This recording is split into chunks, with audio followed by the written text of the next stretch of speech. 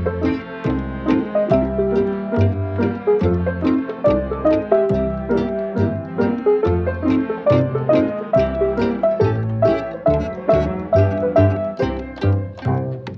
ンちゃん、この間は楽しかったね。あ、ミクロちゃん、この間はわざわざ宇宙から母ちゃんが遊びに来てくれたずらからね。一緒にゴンちゃんの故郷でもある富士山の近くまで行ったからの。なんといってもフクロウさんとの対話はなかなか迫力があってわい。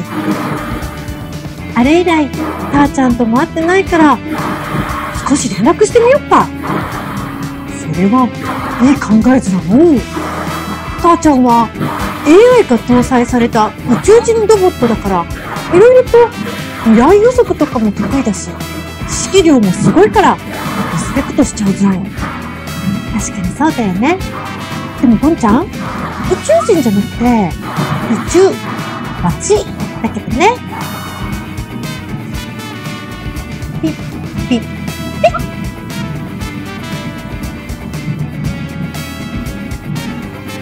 Mikuro, how have you been? Thank you for the other day. I enjoyed my day trip to Skywalk. はい、ターちゃん。I am cool and 渋い。ダンディ always ズラよ。はい、ターちゃん。How was your trip to the Earth last time? I was surprised at the high proportion of the senior population.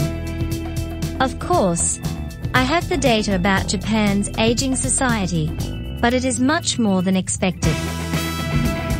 地球の旅は楽しかったけど、人がたくさんいてびっくりしたって。なるほどじゃね。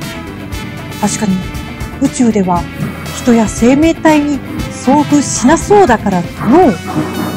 しかしそんなに人がたくさんいたとは感じなかったぞね。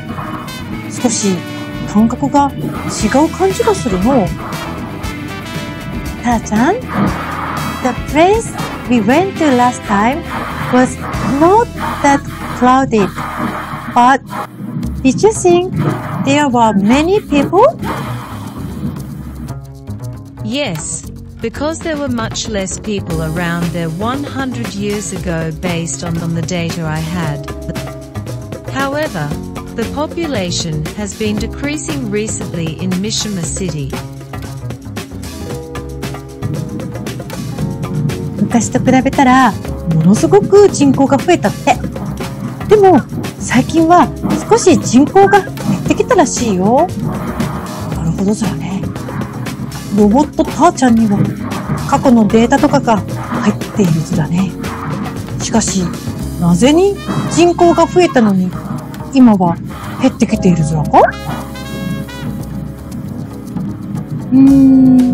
確かに人口が増えたら増え続けるんじゃないかな。ターちゃん、 Can you explain why the population has been decreasing lately? The main reason for population decrease these days is the proportional increase in the senior population and the concurrent decrease in birth rate. This is prominent among many developed countries. やはり高齢化が進んで出生率が下がっていることが原因らしいね。先進国には共通の流れらしいよ。人口が増えていっても出生率が上がらないと人口は減っていく運命にあるんだね。しかしどのような人口の割合だと社会は維持できるんだか？ターちゃん、 What is the sustainable balance for the population of the society in terms of age range distribution? According to the analysis my artificial intelligence does, population pyramid is the good indicator for future society growth. 人口ピラミッドを見れば、その社会がどういう発展を抱えるかが予想できるんだって。人口ピラミッドですか？何だったずらか？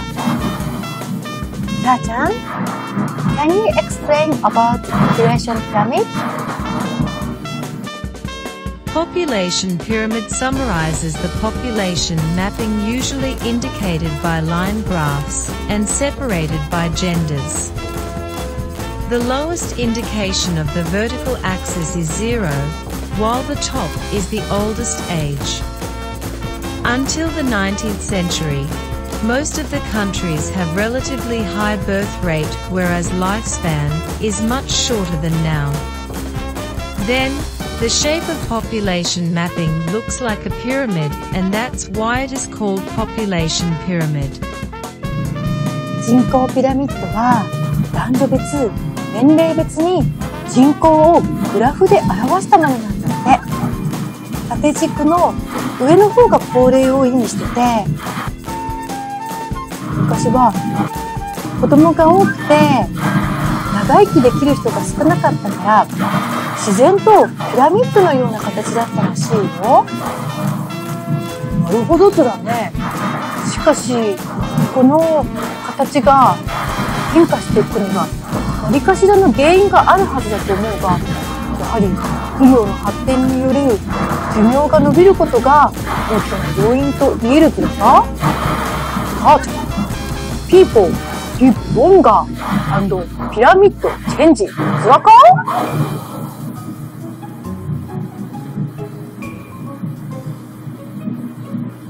多分ターちゃんの AI が頑張って理解しようとしているんだね。Tar. Yes, that's one of the main factors to change the shape of population pyramid. Other factors include literacy and serious disasters such as famines, pandemics, and wars. 危うくターちゃんがショートしてしまうところだったずらよ。英語はさらに上達させる必要があるわい。寿命が延びることに加えて、識字率や飢餓、疫病、戦争などによって人口ピラミッドの形が著しく変わることがあるんだって。識字率ずらか？なぜに字が読めることと人口分布が関係しているずらか？わからんの。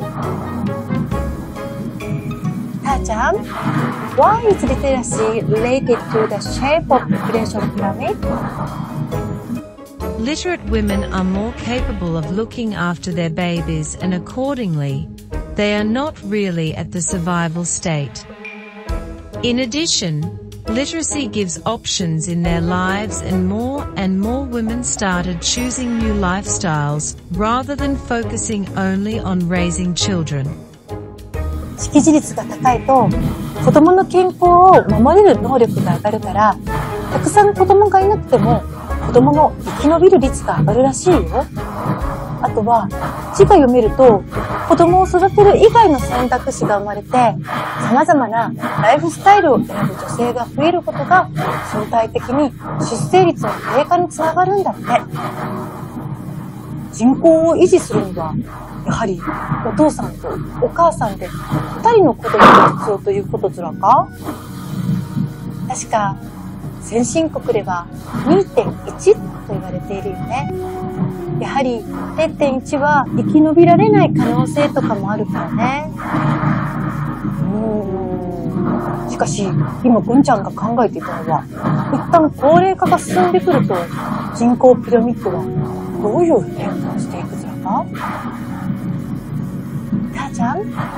？Do you know how the population pyramid changed in response to aging of the society? There seems to be 5 stages in population pyramid shapes. The first stage is called MT Fuji shape. At this stage, birth rates are usually high, but life expectancy is lower. Before industry era, most of the countries have this type of shape. 第一段階は富士山型と言われて、たくさん生まれるけど早死にする人が多い状況なんだって。産業革命まではほとんどの国がこの富士山型の人口ピラミッドだったらしいよ。富士山空ね。ゴンちゃんの補強するの。The second stage is the pyramid shape. After Industry Revolution, survival rates of infants have dramatically increased, and this shape is optimum in terms of increasing the population. 第2段階がピラミッド型で、産業革命以降はこの形に移行していったらしいよ。特徴としては人口が増えやすい形らしいね。社会的に見れば若い人口が増加していきながらも、未だに高齢者の数がそんなに多くないということすらね。まあでも寿命が延びると、この段階で若かった人たちがシニアになっていった時にどういう問題が生まれるかが問題になってくる可能性があるさね。The third stage is the bell shape. Population increase gets saturated at this phase. People are healthy and do not die easily, which is good, but at the same time, the burden for the working population increases too. 次は釣り鐘型。人口の増加は最大になるけど、寿命が伸びてきているので、高齢者が増えてくる。そしてこのあたりから出生率の低下が危惧されるね。確かに、高齢者が増えたのならば、それを支える若い世代も比例して増えなくてはならないですよ。しかしながら、文明の発展に伴い、出生率が下がってくるから、高齢化の問題は解決しないということになるんですよね。The final stage is sometimes called the coffin shape. Once the population pyramid reaches this shape, the population starts shrinking at the rapid pace. Japan is now suffering from this, and fundamental solutions are very difficult. 最後は日本などの先進国が突入したいわゆる棺桶型と呼ばれるタイプ。この形になってしまうと社会全体が高齢化の影響を受けすぎてなかなか解決策がないんだって。この話は非常に難しいですよね。この先にどのような形が待っているかは想像しがたい。まあ何十年も経ったら総人口が減った上での富士山型に戻ったりするかもしれないですよね。Other exceptional shapes are seen occasionally. For example, Qatar has the proportionally large male population. Drastic events such as civil wars have fundamentally changed the population distribution. それ以外にも独特な形になっていくこともあって、例えばカタールだと男性の割合が非常に高いんだって。あとは革命などの混乱が起こると、それに合わせて人口の増減も普通とは異なるパターンで起こることがあるって。